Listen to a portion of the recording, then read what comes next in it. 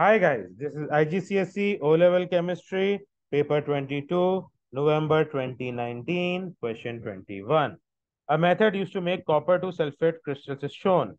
Place dilute sulfuric acid in a beaker, warm the acid, add copper to oxide until it is in excess, filter the mixture, evaporate the filtrate until crystals start to form, and leave the filtrate to cool. Okay, so this is the entire procedure of preparing a soluble salt from an insoluble oxide. What are the purpose of steps 3 and 4? Step 3 is add copper to oxide until it is in excess, and 4 is filter the mixture. So step 3 is to make sure that all of the sulfuric acid has reacted with copper to oxide. So all of the acid had, to ensure all the acid has reacted, this eliminates options C and D. And to obtain solid copper to sulfate, no, copper to sulfate is soluble, so it is obtained as the filtrate. But step 4 says filter the mixture. This is to remove the excess of copper to oxide. This makes option B the correct option for this question. Question 22. Lead to sulfate is an insoluble salt. Which reaction produces a mixture from which lead to sulfate is obtained by filtration? So adding solid lead to carbonate to dilute sulfuric acid. No, you do not use an insoluble salt to produce an insoluble salt. What you do is you use a soluble salt and an acid to produce an insoluble salt. So this is incorrect. Next, adding solid lead to hydroxide to dilute sulfuric acid. Again, we are using an insoluble salt to produce an insoluble salt. So this method is incorrect. Next, adding metallic lead to dilute sulfuric acid. Again, we are using a solid to produce the salt, which is an incorrect way of going about it. So this is incorrect as well. And adding aqueous lead to nitrate. Yes, this is an aqueous salt to produce dilute sulfuric acid. Yes, lead to nitrate would react with sulfuric acid to produce solid lead to sulfate, which can be removed by filtration. So the correct option for this question is option D.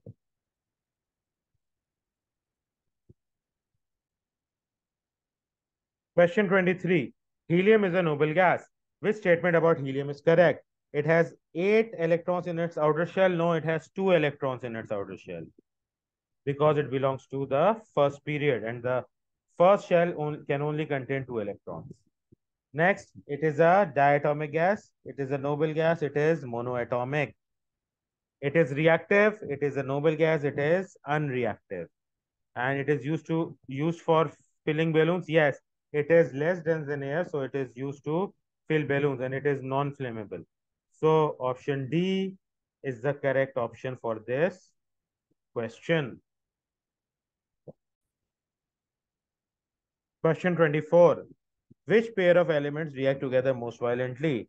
So we've got chlorine and lithium, chlorine and potassium, iodine and lithium, and iodine and potassium. So for halogens, the reactivity decreases down the group. So chlorine would be more reactive than iodine. So this eliminates options C and D. And for group 1 metals, the reactivity increases down the group. So potassium would be more reactive than lithium, eliminating option A, making option B the correct option for this question. Question 25. Iron 2 ions can be oxidized to iron 3 ions by hydrogen peroxide. Which statement explains why iron is a transition element? Iron is a transition element because it can be oxidized. No, all metals can be oxidized. Iron is a transition element because it has variable oxidation states. Yes, this is a property of transition elements. All other metals have a single oxidation state. Iron is a transition element because it takes part in redox reactions. No, there are other metals that can take part in redox reactions as well. So this is not the reason why it is a transition element. Iron is a transition element because it reacts with chlorine. There are other transition elements or other elements. In fact, group 1 elements, sodium, potassium, lithium can react with chlorine. So This is not it. This is not the explanation of why iron is a transition element. Therefore, the correct option for this question is option B.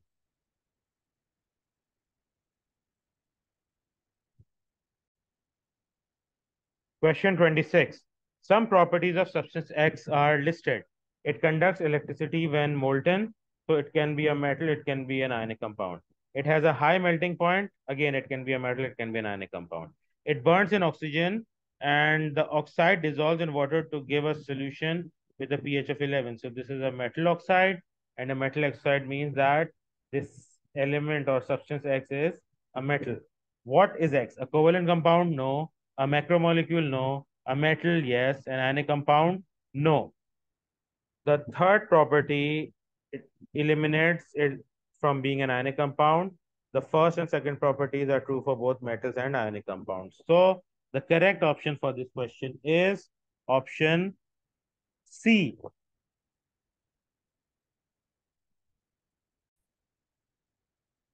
Question 27. Which row describes the uses of aluminum, copper, and mild steel? So, aluminum is used in aircraft bodies. Yes. Car bodies, no. That would be steel. Electrical wiring, that would be copper. And food containers, yes. Next, copper is used in electrical wiring. Yes. Cooking utensils, yes. Aircraft bodies, no. And mild steel is used in car bodies, yes. Electrical wiring, no. Food containers, no. And cooking utensils, no. Since the only row with all the correct uses is present in option A, this makes option A the correct option for this question.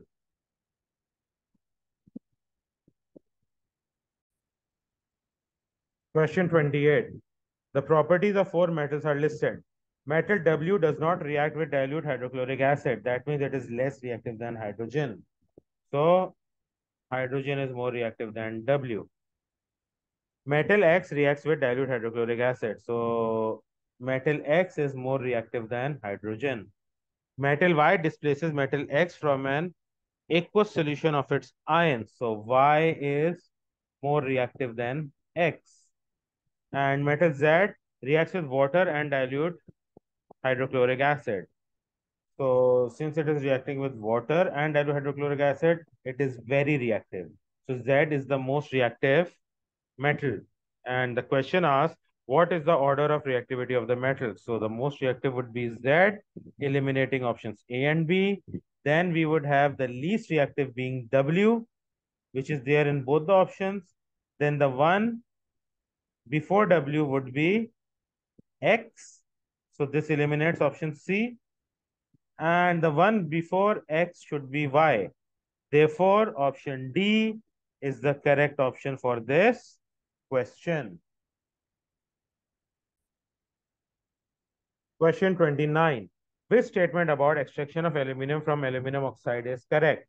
Aluminum is formed at the positive electrode during electrolysis. Positive electrode is the anode, and oxygen is made at the anode, not aluminum. So this is incorrect. Pure aluminum oxide is dissolved in molten cryolite. Yes, this is done so that its melting point decreases. Pure aluminum oxide is electrolyzed using aluminum as the positive electrode. No, aluminum is not used as a positive electrode, carbon is. And pure aluminum oxide is not electrolyzed. Aluminum oxide dissolved in cryolite is oxidized. So this statement is incorrect as well. And the last one says pure aluminum oxide is heated with carbon to form carbon dioxide and aluminum. No, aluminum is more reactive than carbon and will not be extracted by reacting it with carbon.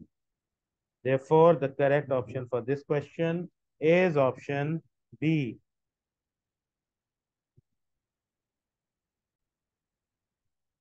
Question 30. River water contains soluble impurities, insoluble impurities, and bacteria. River water is made safe to drink by filtration and chlorination. Which statement is correct? Filtration removes bacteria and insoluble impurities, and chlorination removes soluble impurities? No.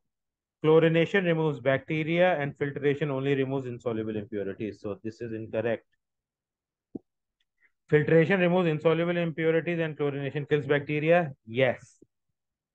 Next, filtration removes soluble and insoluble impurities. No. And chlorination kills bacteria. That part is correct. Filtration removes soluble impurities and bacteria. No. And chlorination removes insoluble impurities. No. Completely incorrect. Therefore, option B is the correct option for this question.